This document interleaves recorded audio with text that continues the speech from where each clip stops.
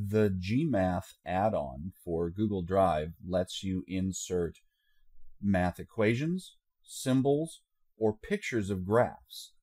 All of these get inserted into your Google document as images, so they're not editable, but they are very, very helpful. So once you have the gMath add-on installed, you go to the add-ons menu, you select gMath, and you can either create a math expression or create a graph.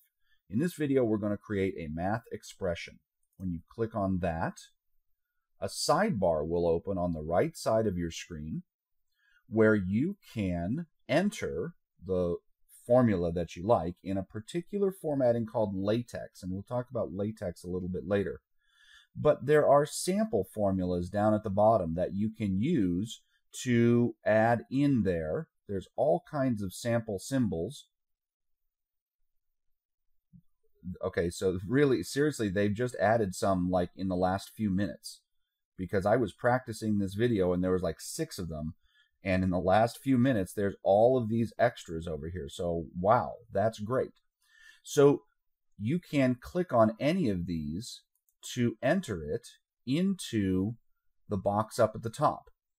So you'll see now the particular formatting that it has to have. You can preview it, and then you can insert it into your document. And again, when you insert it into your document, it inserts it as an image.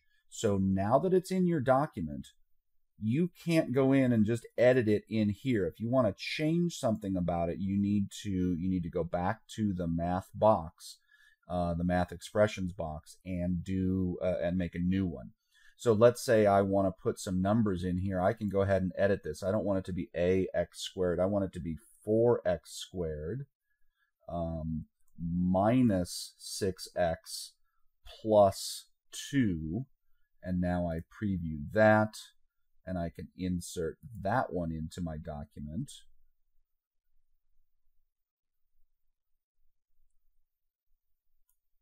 There it goes. It just took a little minute there. Probably going to give me 2 of them now.